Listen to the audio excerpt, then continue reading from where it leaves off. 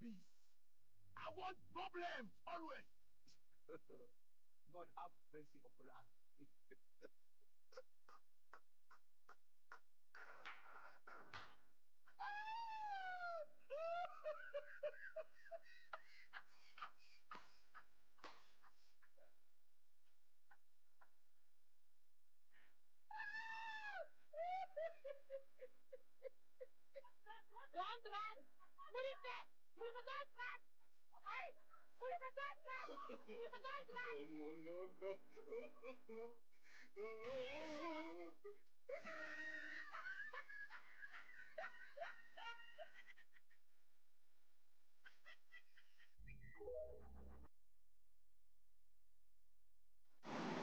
Oh my goodness. That's the worst thing that can happen to anybody. I just one thing, a question What? that I have. Why is it that when you're pressed, you only get pressed when you're close to the house? And when you're close to the house, the pressure is worse. Where's that? Like, why does that happen? And when you're in front of the house, it's like the tank is about to offload. Like, what? Why? We're already home. Calm down. Like what? and the annoying one is when you now finally find the keys, and then it's a bunch of keys that have similar keys. And it's crazy that, like, there are certain people who, they can't use yes. outside. So you're holding it till you get home. They'll wait till they get home before they use it. Oh my goodness. People are trying. That's why when some people get home, the sigh of relief, you have to ask, are you okay? On that note, we say welcome to Social View, guys, where we're going to delve into the world of social media, which is loaded with every kind of wit and nastiness you can imagine. J. Paul, Mr. Flames, can I go on? Let's get it. Okay. So, Eriga has something to say, and he's in deep thoughts. He's saying, so, no pastor fit turn water to fuel. Oh my, just they miss Jesus.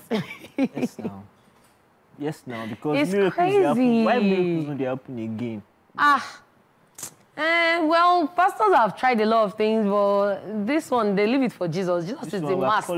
We're calling out all those, especially the Indabuski.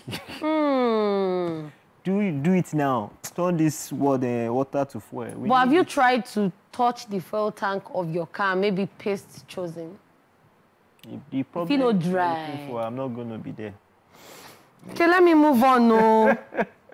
And this one is telling us what the Bible says. It said, the Bible said, men provide for women. You dey squeeze face. Now me right time, wait oh, you dey squeeze face for Holy Spirit. Because it wasn't said by man. The Bible said that men should provide for women. So if I'm telling you as a messenger of the Holy Spirit, as a messenger of the Most High God that we serve, that men should provide for women. You are not the messenger. I am. We are all pencils in the hands of the Creator. So we are messengers of God. So in this case, I am the messenger telling you that men should provide for women. As he told you, he told me too. Quick question. Hope you provided well for Nipot. Hope that's not part of what money was led to never the our problem. Money, can't you look? No, provision might not be money. Can't you see how healthy she looks? Provision is not money, and my sister has her money. Talk to her. Like, money was never the issue. So what was the issue? Other irreconcilable... you two have joined them. Let's move on to this chat. And this one, thou shalt not covet your neighbor's wife. A neighbor messages another neighbor saying, hello, neighbor. You and your wife, they make noise, oh. And then the neighbor responds saying, I still there walk. I never come back, oh. And then the messenger says, ha. So thou hast casted the one that has coveted your neighbor's wife. And then now, the coveter and the coveted are in soup. Jepa, what say you? Who sent this guy over? No, wait. In his defense, they were disturbing him. So he didn't know if the neighbor was at home or not. Hey! Exactly. It's not his fault. It's not his fault. And I'll sound to me, OG, if you do. Wow. Moving on.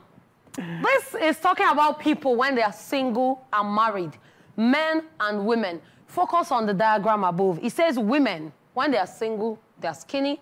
When they marry, they add weight. They are chubby, like they say. They say men, when they are single, they are chubby, and when they get married, they lose everything. I don't agree with this.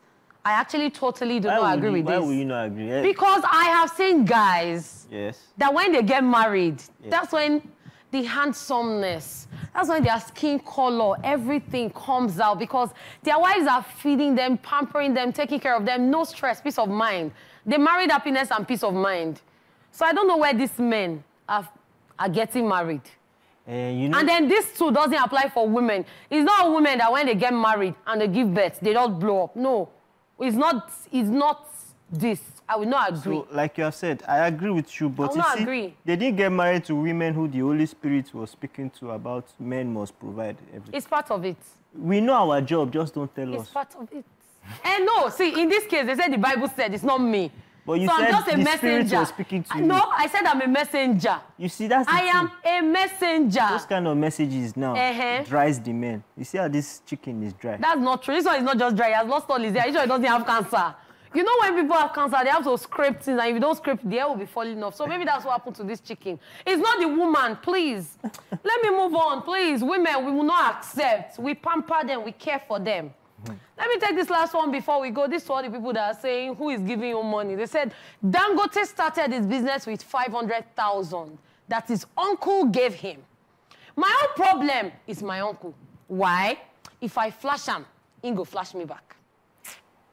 So, my brother, if you are basing your story upon Dangote's story that his uncle gave him money to start his business, pray to the Lord to find your helper. Your helper might not be your uncle, might not be your brother or your sister, might not be your father or your mother, might not be your girlfriend or boyfriend or your best friend, might be a stranger. So, remember when we were young, how we used to talk about our uncles. I said that our uncle is a rubbish uncle, he not send us money, he not do anything. Now, guess what? We are the uncles and the aunties. Yes, that's all I will say. So do you know why I'm talking about this with so much passion? I had an uncle that when I was in uni, he'll come and visit me from 11 p.m. He'll say, where are your friends? From 10, 11 p.m. He'll say he's just coming to gist with me and my friends. He wants all the fine friends. He will not give me things, but I'll tell my friends what I want. So when they say, what do you want? They say it. I'll collect it. My uncle made me open GT bank account, saying that I can only do bank-to-bank transfer. Guess what? My account number became his contact details. Till date, my uncle not give me shingbai. What's his name?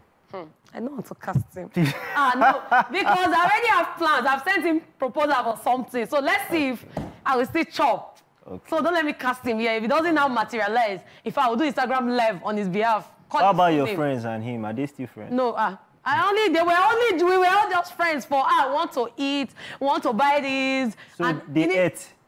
We all ate. He prepared a table. Eat? He was forming big boy. So plus, so I chop everything. Hey, I chop. So he no chop anything? He no chop. He just had drink, you know, for me. I don't chop. I know he chop. So he spent and he just... He spent. So we had his money. Just give me my money. And it's a wrap on Social Bill, guys. Coming up next is What Are You Watching? We'll be back. So if you go bury our person will not come your own. It depends on how the person is to me. Sorry. That person not come your own burial. The person self can't die. So if you go in your own burial. I will go. 70 years old man. Assuming if you don't have any quarrel, I can go there.